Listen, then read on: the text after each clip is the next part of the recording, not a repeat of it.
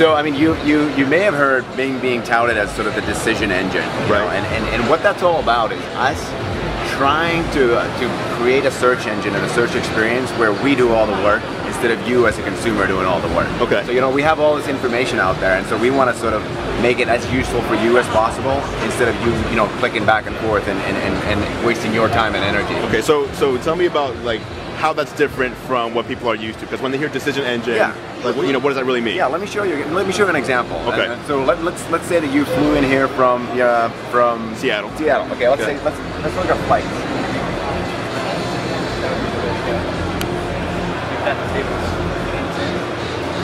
So, a regular search engine would give you something, a sponsor links over here and some organic results right over here. Mm-hmm. But, with the special about Bing is we can actually give you information about the future. So here we give you something like something that's called a fare predictor. If I click on that, it says, we anticipate the fares to rise in the future.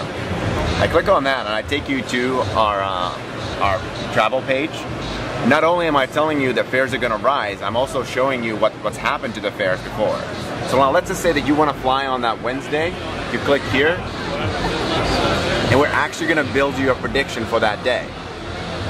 Here we're saying we have 80% confidence that actually the fares are going to either stay the same or they're going to rise. So what we're telling you is you should buy right now. And that's like a decision that you want to know about. That's going to help you make a decision instead of waiting. Versus the typical flights from Seattle to Las Vegas. Well, here's some travel sites that you can. Okay. Exactly.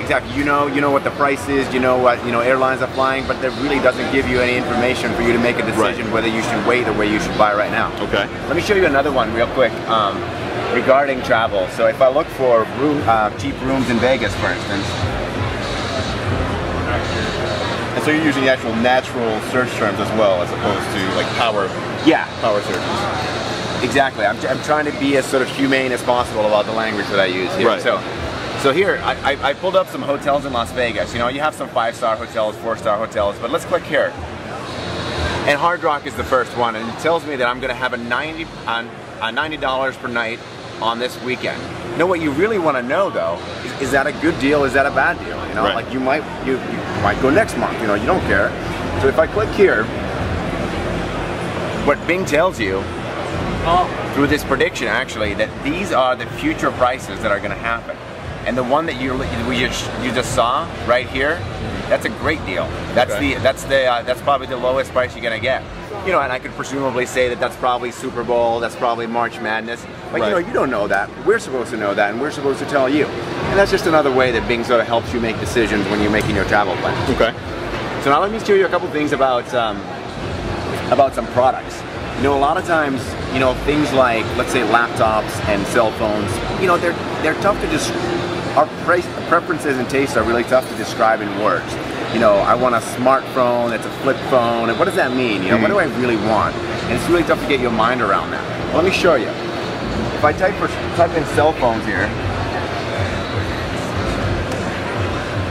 Bing gives you something called visualization or visual search.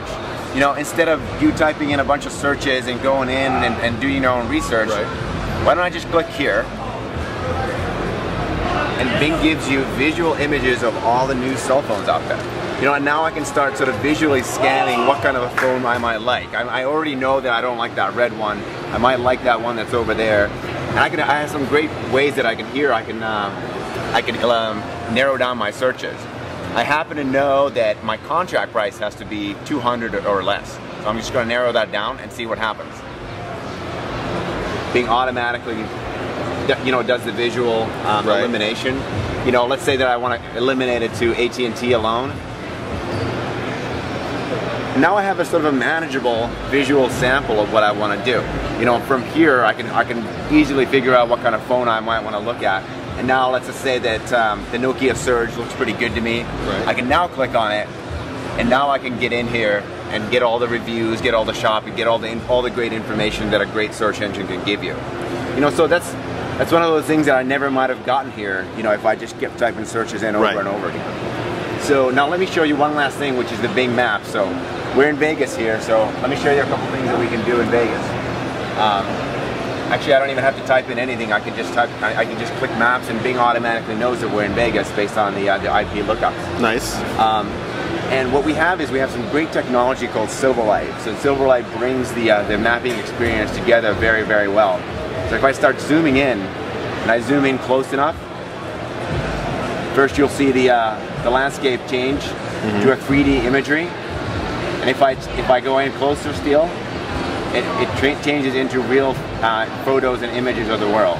So this is something that we call bird's eye view. Okay. And I can zoom around and I can look at the world in a very sort of coherent fashion. Now, let me show you just, getting out of Vegas for a little bit.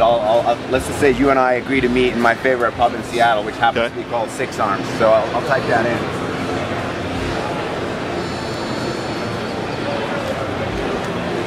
We're going to fly over to Seattle.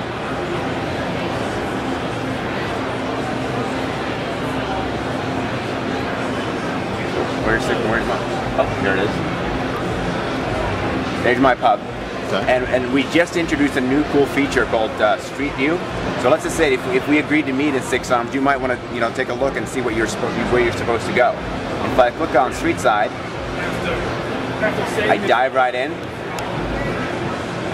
and I show you exactly what you should see. Okay. I can go around the corner. I can look at it from different angles.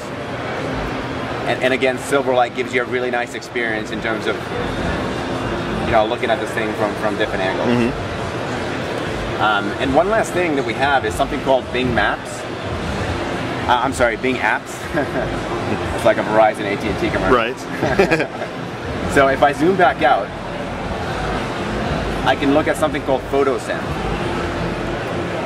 PhotoSend is something that is an app. It's something where tourists and people who like to take pictures can basically take pictures and upload them directly into Bing, and Bing then basically stitches all those images together in a nice coherent fashion. So here's a demolished building in Seattle, for instance. So I can click on that, and I can dive in. And someone took these pictures in Seattle, and the software automatically knows how to stitch those images together. Let me show you another one.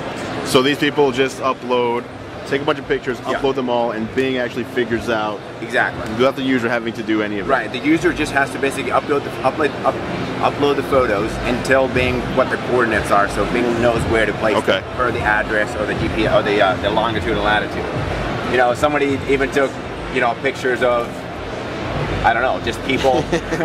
Someone took pictures of their view of their apartment. Someone took pictures of the Smith Tower or Columbia Center observation deck. And I can dive right in. And so this is the waterfront in Seattle.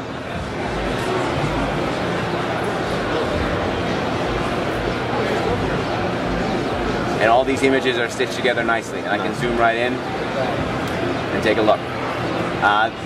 So there's a couple different things, and if you go in Bing Maps, there are other applications such as Twitter, something called Twitter Maps. So these are all people twittering or tweeting inside Seattle. So I can now look on a map and say, if I want to figure out maybe what's going on in Seattle, if there's a fair or something, I can look at clusters of tweets in Seattle. For instance, here.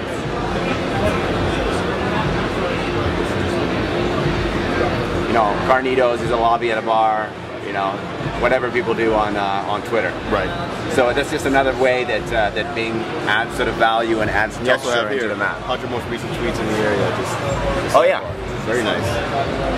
And so it's definitely neat. And I'll show you with the one last thing. Let's go back to Six Arms, and you can even, if I dive back into Street Side, someone even created an app to show what it would look like if it actually snowed in Seattle again. There it is. We're all going to pray that never happens again, because it was a disaster 2 years ago. Yes, it was. Very nice. So I think that's the tour. How can people get a hold of these features right now? Yeah, all you have to do is go to bing.com and start from here. You can get your travel, you can get your visual search, you can get all your maps, and you can just start querying away. Just ask Bing something, and Bing should hopefully respond in a meaningful, neat, and fun way. Awesome. Well, thanks a lot for showing us Bing here at CES 2010. Yeah, absolutely.